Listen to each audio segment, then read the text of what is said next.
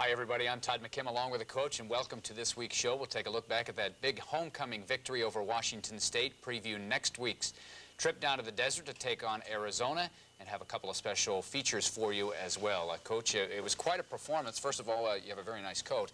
I do want to mention that. A very good performance. You had the normal cast of characters, O'Neal, your receivers, Willie Tate, Bandison, Jones. But Dino Filia going both ways, Juan Shedrick back in the lineup, a lot of people in your defensive line contributing that hadn't played a lot of football. Quite a good team effort in this one. Well, we needed all the help we could get. The bodies are starting to get a little sore and scarce out there, and a lot of people that haven't played in areas they're used to playing or playing as much stepped up and did a great job. And this is the second year, Todd, of our induction to Hall of Fame on a Friday night before homecoming, and so far we're 2-0 on the Saturday afterwards. So I'm glad that we could bring all those enshrinees back and have their weekend complete with a football victory. Oregon won the toss of the coin, elected to defer its decision until the second half, and so Washington State will take the football to start the game. Tommy Thompson booting it away to the goal line to Torrey Hunter. Chad Cota meets him out about the 25-yard line. Falls forward to the 27. Cougars set up shop there. Good start for your defense here, Coach. Coming to sprint out, Chad Cota does a great job while being held, containing the quarterback. DJ Cabrera comes from the inside to finish the job. You see, as we go to the right of the screen here, it's a run all the way. Chad Cota turns off two blockers, grabs a hold of the leg, actually should be credited with the tackle, but as he pulled out, Cabrera's there to meet him. So on a 3rd down and 8 play, DeGrenier, his second pass of the game, little screen, and nothing doing. Try the wide receiver screen. Eugene Jackson read it very well, and Romeo Bandison came from the inside to make the play. So Brian Brown on the punt return here takes it up inside and gets about 11 yards for a very good field position. So Oregon has the ball. The next play we see is a 3rd and 17. She's after a holding penalty, and a real nice job by Danny O'Neal stepping up into the pocket, avoiding the rush, and finding Dameron Ricketts coming across for the first down. Gain of 21. Big 3rd down conversion, because this is 3rd and I think, what, 16, Todd? 17, and 17 yards, and excellent protection. He stepped up in there and found Ricketts breaking free across the middle, and Ricketts takes it up for the key first down. So we move on into this series, and the next play is a 2nd and 10 from the Washington State 18-yard line after a personal foul on the Cougars. This was a play that you tried to run a lot in this game, or at least the idea of screens and try to get that Cougar defense moving one way or another. That one didn't go, so Thompson comes in, knocks it through from 36 yards out. Coach, for the 8th consecutive game, your team scores first. Yes, that's. I don't want to change that trend. I'd like to change this trend, though. After we do score, we seem to give up a good kickoff return. There's Dino Filia. Tommy Thompson hurt his shoulder a little bit on that play, and I was told that he was probably going to be out for the game at that point. They took his pads off, miss a tackle on a little quick hitch pass there, and they give up way too much yards on a 4 or 5 yard pass. All we have to do is make the tackle. We let Washington State back in with a good drive here. Nice play there by Alex Molden, who kind of re-injured himself on that play and didn't play much the rest of the game. A little swing pass out there. We're not out there in man coverage like we should have been, and they pick up the first down. So it's 1st and 10, 16-yard line, loss of 2. Big Mayo, he just kind of rolls into him, and great job by Romeo Bandison. Swims to the center, reacts back to the pulling lineman, just throws his body, if you will, in and makes the tackle for a loss. A loss of 2, but unfortunately on the next play, 2nd and 12 from the 18-yard line. You talked about this, DeGrenier. This is, you know, we have him contained on the front side. Our backside just doesn't come up where they're supposed to be. We give up contained. He makes a fine run for the touchdown. And we talked about you getting the first score of each game. It's the first time you've trailed in the first quarter. It is. And maybe that's what we need to do so we can score a lot in the fourth quarter. I don't know. I think it's like 71 to 14 your advantage in the first quarter. Ernest Jones gets credit for a sack there, running DeGrenier out of bounds. Good containment on both sides that time. Ricky Whittle in the game, takes it up inside with a good hard run.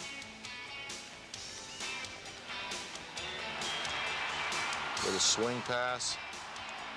We get a lucky break here. The Washington State Cougar, as he picked up the ball, his right foot was out of bounds. You get the first down, you go right back to Willie Tate, 15 yards there, and another first. Good protection on this play. This is a zone read. Willie Tate just sits down and finds the hole in the zone. You can see him right there, spin back to the outside. Takes a couple, 2 or 3 guys to get him down. After no gain on first down, second down and 10. Draw play. Shedrick gets a decent block. Burwell picks up a big gain. Again on the replay, you see Shedrick go up inside, get a block on Childs, and Burwell breaks it outside. Good run by Sean Burwell. And that was the final play of the first quarter. Oregon mounting a drive, Washington State leading it 7-3. When we come back, we'll have the second quarter highlights as the Ducks regain that advantage. We're ready for the second quarter. Oregon has the football, mounting a drive. In fact, on first down, would have had a touchdown had the pass been completed, but this is second down. Screen pass back to Ricky Whittle. It's a good block by Eric Barnes, and probably wouldn't have had to run over anybody here if Kristen McLemore gets a block instead of looking for a lateral. He's got to work a little bit more on his consistent blocking to the whistle. You see McLemore come across his face there, just get out of the way and say, lateral the ball, lateral the ball. But Ricky decides to run over Greg Byrne and take it into the end zone and gets a nice touchdown reception. We saw more of the Ricky Whittle of old in this game because he seems to be a little more healthy. He is, I think, recovered. I just hope he did have problems with back spasms. Nice job by the defense on that play. On the replay, you can see a good job by David Massey coming in on the blitz. Gets help from DJ Cabrera. Just a real nice job of shutting off the running game there. Second down and 11. It's a great series for your defense. You really had them on the run, literally. It is. Ernest Jones gets credit for the tackle as he tripped Guy Grenier up. Excellent pressure coming up the field there. Rich Rule misses him, but forces him deeper, and Ernest, with a great effort, grabs the ankle. Down he goes, and Massey's there to make sure that nothing else happens. So it's third down and 25. Quarterback draw. Ernest Jones on a little line twist. Gets the tackle. 2 tackles in a row for a loss for Ernest Jones. Had probably his best game of the year. Grenier fortunate that he didn't get an ankle injury there, as it looked like he got twisted over a little bit. You get the ball back, unable to move it, so here comes Tommy in to attempt one from 52. Could have been good from 62. He drilled that one right down the heart with plenty of distance. No assistance from the wind. So Oregon leading 13-7. As you can see, about 10 minutes to play in the second quarter. Washington State gets it back on a 2nd and 8 play. The Grenier try to get it out to Hicks, and another good play by David Massey. Nice job by Massey. A similar play we saw earlier in the first quarter where we didn't get our linebacker to it, but Massey's little extra step of speed on this play gets him to the back, and a sure tackle for a loss. So third down and 10. Big play here. Just when you seem to have some momentum, you're putting the screws to him a little bit, and boom, pointer gets loose. We're in man coverage underneath. Eugene gets beat underneath, and we miss some tackles. Eugene finally comes back and makes the tackle to save a touchdown, but big play on third down, letting them off the hook. Defense does a great job here. Romeo Bandison tipping that ball. And the tackle by Jackson proves to be very important when Price misses the 28-yard field goal. So Cougars come out of that with no points. He does, but we give it right back to him here. Just a real nice job by Patterson, their defensive end. Comes up and strips the ball out of Danny's arms, and they run the option here the only time successfully they ran it. They got the pitch off. Our secondary didn't support, and they got a good gain. Excellent job. I thought we were going to make a great stand here. Romeo Bandison, John Tomapiao. Fumble a snap. Should have had him for a loss here. Sherman misses. We miss a couple tackles down to the 2. third down, we stop them short. And fourth down, they sneak it. And I would like to have a great angle of this because I'm not sure the ball ever crosses the plane. You can see right there he's standing up, but the ball's down around his waist, and he's clearly not across. The ball isn't clearly across. And it was signaled right away by the flank official on the left of the screen, but I'd like to have a better angle of that one. Great effort by our defense. Yes, it was. Well, Washington State has taken the lead. It's 14-13, but you need a little energy injected, and Ricky Whittle's the man to do it. Ricky comes bursting out of there. Got a little 5-yard face mask tacked onto that, but excellent return. See it from right behind Ricky. See the wedge did a great job opening it up. The left side of the wedge, Paul Wiggin got a nice block. Eric Barnes leading, couldn't quite get there, so the guy grabbed Ricky. A little bit of a yank on the face mask and let go, so therefore only a 5-yarder. So under 4 minutes to play in the second quarter. Cougars leading by 1. Play action, hit Willie Tate crossing. Trying to strip the ball out, can't get it. We have to set up quick because you can see the containment is there after the play fake, and Danny does a nice job. You can see him trying to swipe at the football, but he can't get to it. Willie's got a pretty broad body. It's kind of hard to get that hand clear across on the other side. That's a great reason, though, for carrying the ball in the arm away from the tackler. Nice job by Sean Burwell taking it up inside. Tack on personal foul penalty against Washington State, and now the ball's at the 10, mark it at the 8. The next play we get, and a big sack. Ray Hall just throws Danny around like a rag doll. So now it's 3rd and 15. 3rd and 15, big play here. Danny on the play fake, goes into the corner. McLemore gets a foot down, touchdown. And that gives Oregon the lead, a lead they would not relinquish, and for that reason, it is our play of the day. And it's a simple play we've used many times, Todd. We're in the eye, tight end left here. We're going to run the play fake. We can fake this play either weak side or strong side. We come to the strong side. Danny comes back and fakes to the tailback, sets back up. McLemore over here at the flanker spot comes in and makes a little move inside and fades back to the outside. And Danny put it up. The defensive back actually was in pretty good shape as he was in the coverage, but McLemore made a great leap and the pass was thrown high and resulting getting his foot down. You should be able to see this very clearly from this angle. The ball is up high where it can be caught. Left foot down, body down, ground knocks ball loose, touchdown. Go for 2. Go for 2. He's got Willie Tate open. He just didn't pull the trigger on it, and then he tried to go in the corner to Derek Deadweiler, and we're not successful. They come back with a last-second drive, and Romeo Bandison gets a big hand in there, and David Massey can't quite get to it. I just wish that had bounced some other way, but big play, obviously, before the half. And so Oregon goes into the locker room, leading Washington State 19-14. When we come back, we'll not only have the third quarter highlights, but we'll have a feature on one of the Oregon seniors. Into the third quarter we go. The Ducks leading Washington State 19-14, and you get a nice spark here to start the third quarter as well. Yeah, this is kind of become a tradition for Ricky. Drop the kickoff and then pick it up and make a great run. Excellent job. The kicker Price knocking him out of bounds. Went from thinking disaster as he dropped the ball and tried to scoop it up. Fortunately, got a good pickup there. Nice blocking by the wedge again. Barnes, Wiggin. Nice job. Ricky breaks one tackle and gets his great field position. We don't immediately capitalize on this, but with the help of the defense, we're able to maintain it. Little swing pass on 3rd and 4, and they play it very well, and we get a no gain, and we have to punt the ball away.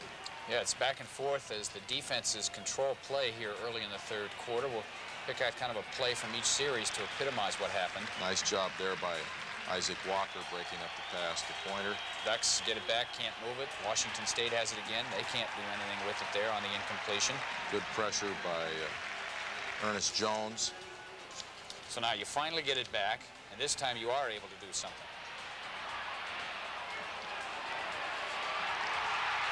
Just a great catch there by Derek Deadweiler, because as we run the play fake, this is a similar play pass to the one we did for the play of the day, but O'Neal steps up and he gets hit just as he throws the ball, and it just kind of floats out there, and I didn't think there was any way Derek was going to get to it. He extended his arms, made a great catch to get us out of the hole and give us good field position.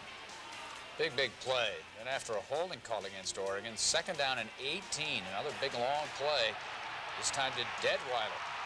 He's in for the score. It was a big play, a little play fake to the top. As you can see, Eric Barnes out in front getting good protection. The defensive back that was covering Detweiler as Derek made his move slipped and fell, and this is the reason he's so wide open down there. Perfect pass, nice touchdown. So again, you go for 2. Go for 2 on the quarterback draw. Just short. It must have ruled that his knee was down. Because the ball did cross the goal line, but I think he was down before he got it across. So the Ducks now on defense have got that lead. Romeo Bandison came up a little gimpy on this one. He got clipped, unfortunately, from behind as he was starting to pursue out after the quarterback, and he injured his ankle. And the severity of that injury won't be known for a couple of days. Just pretty hard to corral Ricky Whittle now. He hands off. We miss a block at the point of attack. He just spins around and runs the other way and picks up about 3 or 4. Dino Filia on the screen. Nice running by Dino. Hadn't practiced all week on offense, but went right back in. Knew his assignments. Catches the swing pass from O'Neal on a hot pass. They blitzed and nobody was there to cover him. Good block downfield by our receiver. And Dino makes a big, big play. Gain of 22, 1st down. 1st and 5 now. It's a pretty good pass, and Dino can't quite haul it in. It went through his hands. It would have been a great catch. It was right over the top of his head. Now O'Neal goes back to throw and gets sacked. Unfortunately, he had no chance on this one. We broke down with our right tackle on pass protection, taking us out of what would have been a 54-yard field goal attempt. The option is try it again. Ernest Jones from the front side comes in. You'll see at the left side, the top of your screen, Ernest Jones comes in, makes the tackle before a pitch can be made. 2nd down and 12. Good pressure by Ernest Jones. Thrown out in the flat, but good coverage by Eugene Jackson. And it's for a completion for about a 2-yard loss. Sprint out here, nice throw, nice catch for the 1st down. Just enough for the 1st down by inches. So 1st and 10, and the only big breakdown we had, nice run by Washington State. They ran a G play. We got caught up inside a little too tight with our inside backers. We didn't play it very well at the point of attack, and they picked up a big, big gain. Good pressure on the quarterback here. Excellent pressure. David Massey coming in, exerting the pressure. Option play again. This time it's Jeremy Asher making the tackle. And that's the final play of the 3rd quarter, so this one far from being over. The Ducks have the lead, but Washington State has the ball, and they're trying to put it in the end zone and cut that deficit. We'll see what happens when we come back. As we pick up play in the 4th quarter, Washington State has the football, and they will get some points. Cut into that Oregon lead. Aaron Price comes in, knocks through a 29-yard field goal, and so with virtually the entire quarter to play, it's now a 25-17 game. This is called living on the edge right here.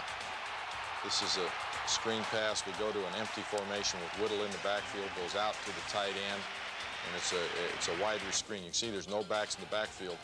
Their linebacker, Childs, reads it, almost picks it, and then I think we're going to get a score, and Whittle does a nice job. McClanahan just gets an arm on him to slow him down enough for the Washington State pursuit to catch him. Big play, though, when we're backed up after Washington State has just scored. Counter play. Now we're starting to control the line of scrimmage. Eric Barnes, nice block, coming around the corner. Good job by Willie Tate and Justin Stark at the point of attack. Paul Wiggin, redshirt freshman tackle in there, coming around the corner.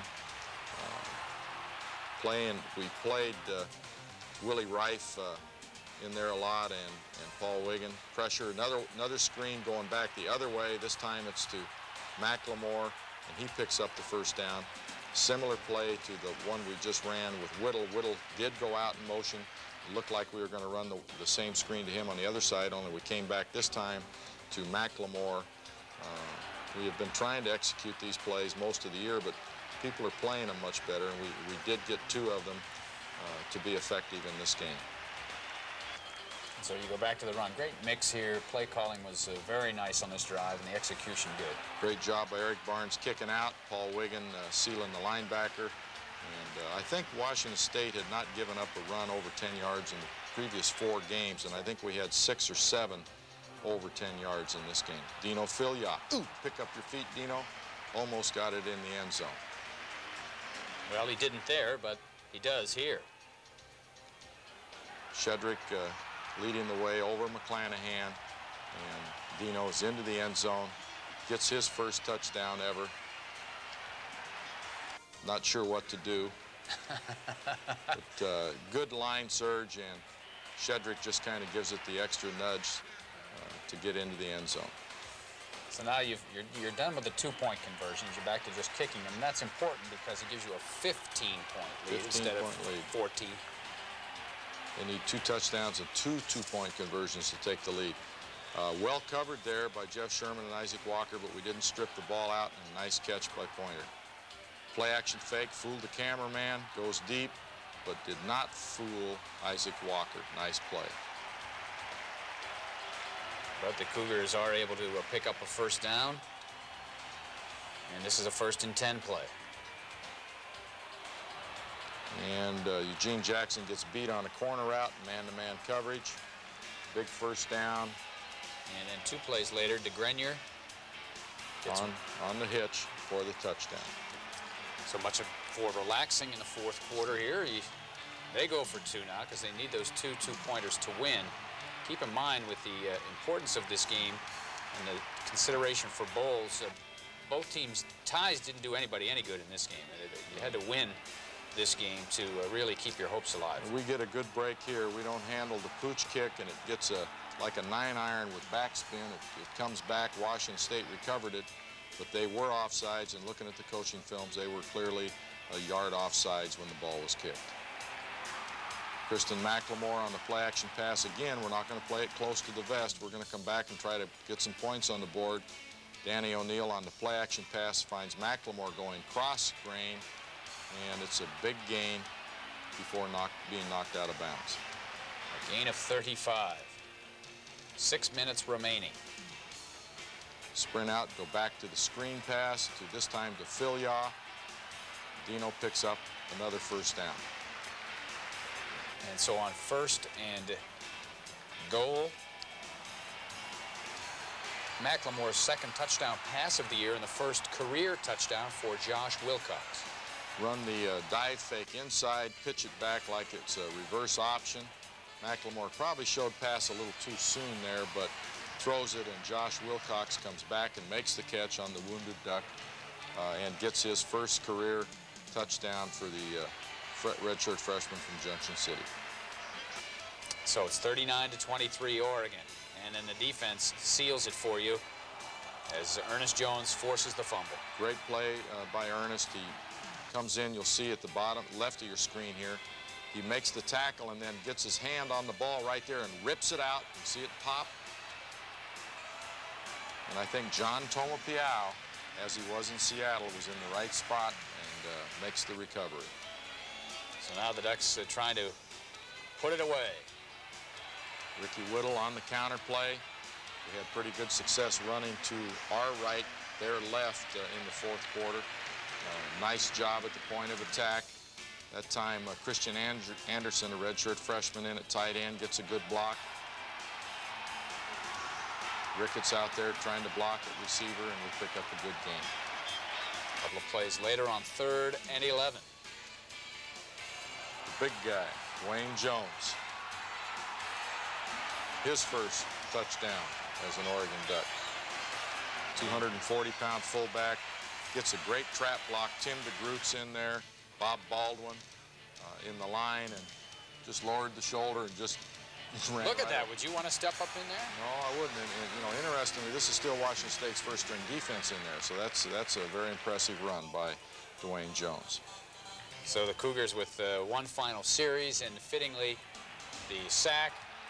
Brian Collins. Derek Barnes is in there first and forced him wide. You can see we've got some redshirt freshmen in there. Derek Barnes forces him wide. Brian Collins comes on the blitz and makes the sack.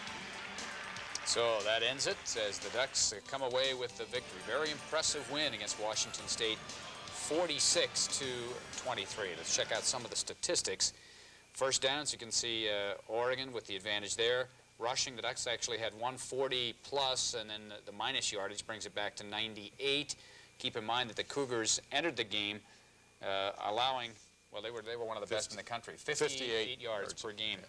Passing, Danny O'Neill, a great day. The total offense back up over that 400-yard mark. The Ducks continue to lead the conference in that department. Flipping the page, turnovers, only one apiece for each team. Punting, Thompson had a good day. The yardage doesn't reflect the fact that he did a good job. Third down, you see Oregon near 50%. The sacks, 4 and 6. Individually, O'Neill with another wonderful day. The 6th time he's gone over 300 yards passing. That ties him with Musgrave for the all-time lead in that category. DeGrenier, 51 pass attempts for 291 yards. Receiving, McLemore and Whittle leading the day. A touchdown for McLemore and one also for Whittle. And in rushing, Whittle picks up 52 yards against that Cougar defense. Defensively, Jackson, Woods, Walker all with 8 tackles apiece, and Jones, the big day, 7 tackles, 3 sacks, 5 of those tackles for losses. After the game, we talked to some of the players about what happened. Yeah, you know, we were excited to play again. You know, we always do good against Washington State, and we were excited to play. And, you know, we prepared well, and we came out ready to play, and, you know, we played well. Well, just everybody around me just stepped up. Again, offensive line just sucked it up big time. My receivers obviously just went off, my backs. It was just an incredible day for the offense, and it was just an easy day for me. Everybody around me just made it incredibly easy. Well, Coach, he mentioned it to me earlier in the week that I might have to step up and play both ways. And, you know, I really didn't think it would come to pass, but, you know, it did, and I'm kind of happy that I was ready to go when I was asked to punt. I'd have to say it was pretty good. You know, finally got a 50-yard through there, and you know, the season I haven't had too many opportunities to do that, and you know, to finally get an opportunity and to put it through really feels good. You know, I got to give a lot of credit to Mark Gregg and Ryan Perry-Smith, though. They did a heck of a job snapping and putting the ball down for me. I guess that was a redemption against UW. From UW, missed a pass. I didn't go up and get a pass that I should have went up and got, similar to the one in the end zone. I guess I landed my feet in. When I hit the ground, that's when the ball came out, I guess. I don't know. I thought I caught it. When I fell, that's when the ball just rolled out. And I guess I just jumped up to make it look like it was good. I don't know. I just did what I could do. As for McClanahan and the second-ranked rushing defense within the nation, it tells you a little bit about our offense. Danny threw for over 300 yards again today. And so our team, we're looking up, and we're looking to go into the desert and tear up the whatever their defense is called, Desert Storm, Cactus, Curtain, you know, we're looking to go down there and have fun and enjoy ourselves. And I'm back out here. I'm in a little bit of pain today. Stay tuned to your stations for that, but you can count on us being here for all the highlights next week, so join us then.